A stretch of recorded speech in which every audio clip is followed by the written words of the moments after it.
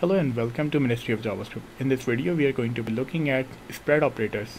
So basically we do use spread operators on two things. The first one is objects and the second one is arrays, right? So if I come over here and write console.log triple dot arr, then as you can see that it is returning me the elements separately in an argument form, and this is equal to console.log 1 2 3 4 5. So basically this triple dot arr is equal to this, right? So we do use spread operators whenever we want to clone an array or clone an object. Let me show you how can we clone an array. So const arr2, and inside arr2 what I want all the elements of this arr array.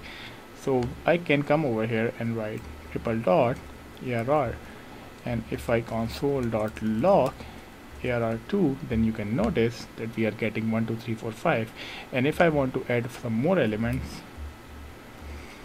6 7 8 9, then we can also receive this when we are consoling log arr2. Same is the case with object.